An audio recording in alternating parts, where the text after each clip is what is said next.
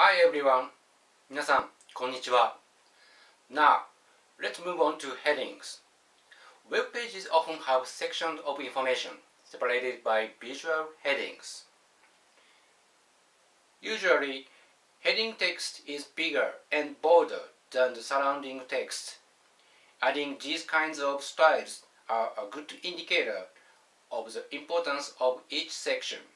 But to make headings work for everyone, they need to be coded as headings, not just styled. A lot of people benefit from proper heading structure. Check headings. Who does this help? Keyboard-only users, people using screen readers, people with some types of learning disabilities, such limited short-term memory. If headings are descriptive enough, it is helpful for users who have limited short-term memory, because it allows them to predict what each section contains. To determine if a page is using headings marked up semantically or just with styles, you can use tools like the web developer toolbar.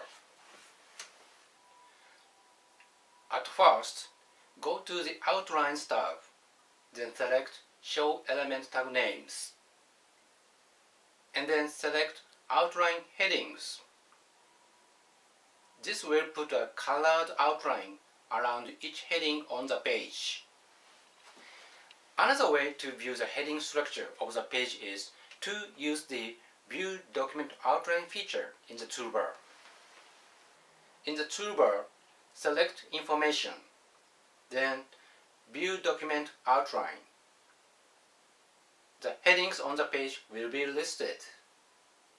Some things we are checking for include making sure the page has a heading. In almost all pages, there should be at least one heading. All text that looks like a heading is marked up as a heading. All text that is marked up as a heading is really a section heading. The heading hierarchy is meaningful. Ideally, the page starts with an H1, which is usually similar to the page title, and does not skip heading levels. I'll see you again. ではまたお会いしましょう。